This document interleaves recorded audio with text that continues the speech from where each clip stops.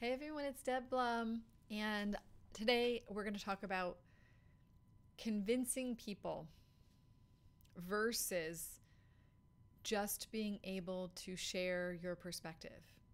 So, forever, I have believed that it's more important to me to convince people of my perspective.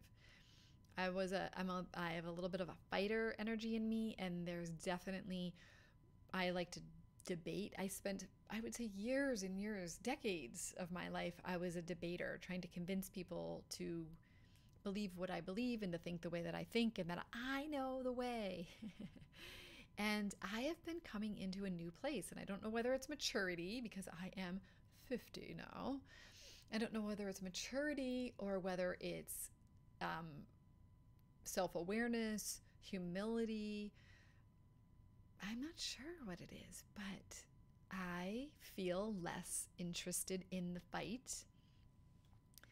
And I've been coming to see that perhaps what's more important to me is to just be understood and to understand another, to perhaps be shifted by the mere listening of another person and their perspective and their experience, rather than being in a place where I'm trying to convince that person of something and that person's trying to convince me of something. And somehow we're going to not be okay unless we can win or come to a compromise.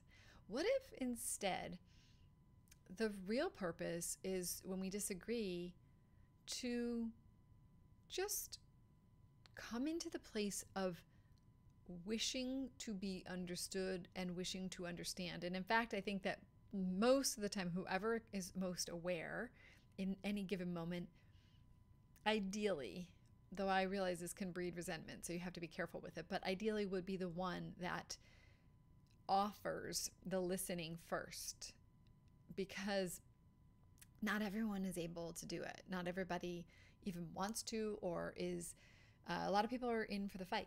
And so the more that we can listen to a person and really be a deep, inquisitive, curious, non-judgmental, accepting, open person while listening to them, compassionate too, the more that we can sit there and listen to a person, then the more likely they are to want to and be open to hearing us. Because at the end of the day, what most of us just want to do is feel heard. And what happens when we debate is that we usually are so busy formulating our next response that we really aren't truly listening to the other person.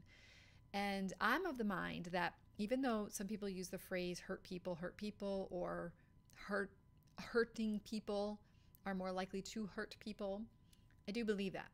But I actually believe even more so that people who are unheard, that feel unheard, unseen, misunderstood, they are much more likely to hurt people, because they have all kinds of resentment and frustration and built up sense of not being seen. And that is painful for human beings. And so I'm of the mind, the more that we can listen, the more that we can really deeply listen to one another and seek to understand rather than to convince, that is the magic for one of the ways that we're going to be able to, I hope, come together as a people and heal. Because I realize that a lot of people don't want to come together, like the ends of the extremes. There's some distasteful behaviors happening. And so I get that people are feeling like they don't really want to say engage with people and say, like, have those people living in their communities. But it doesn't mean we have to have people living in our communities. We just have to have people who are willing to listen and understand and get why these people feel the way they feel, and try to understand better and allow space for that person to grapple with the possibility that there might be another way of looking at the world. Offering invitations to consider new possible vantage points that they can look from. I think there's always room for us to be able to propose or provide another perspective. But the minute that we get into trying to convince, what we're doing is telling the other person that they're not okay the way they are and that they have to change in order to be acceptable for us.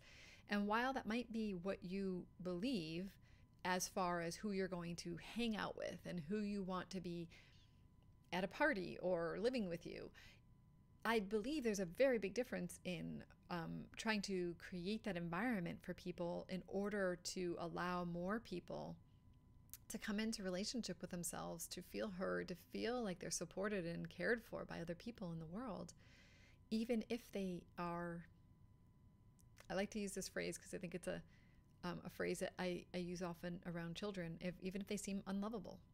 I think that we talked about this in the parent coaching space, that the most unlovable children are the ones that seem and act and have behaviors that seem most unlovable are almost always the ones that need the most love.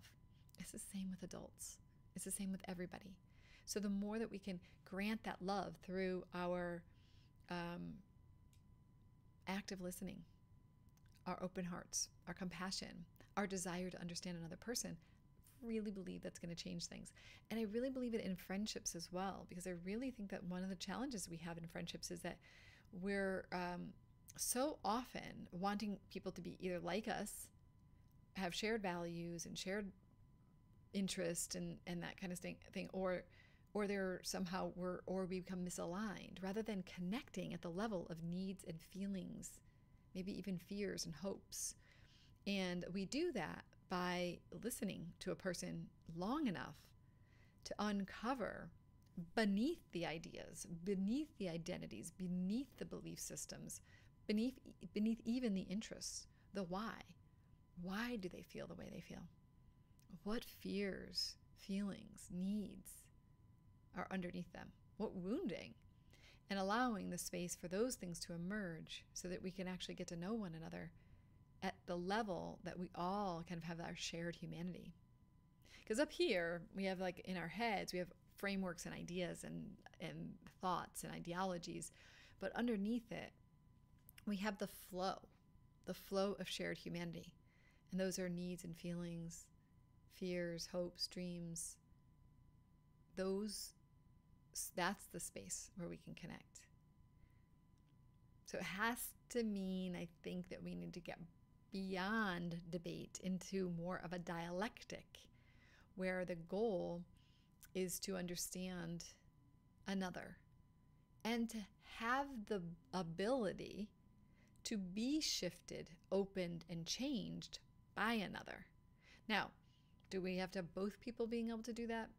Probably in an ideal situation. In any relationship that's actually going to work for the long term, I believe both people would have to be open to that type of an arrangement. But if you just meet somebody on the street and they have very different views than you, and you want to provide a space for that person, you absolutely can have a one-sided dialectic in that way, in that you can just listen and be open to the potential to be impacted, moved, shifted, changed by that person. And you never know, the person might surprise you, and be open to doing the same for you. I'd love to hear what you have to say about that. So please do share more. Thanks.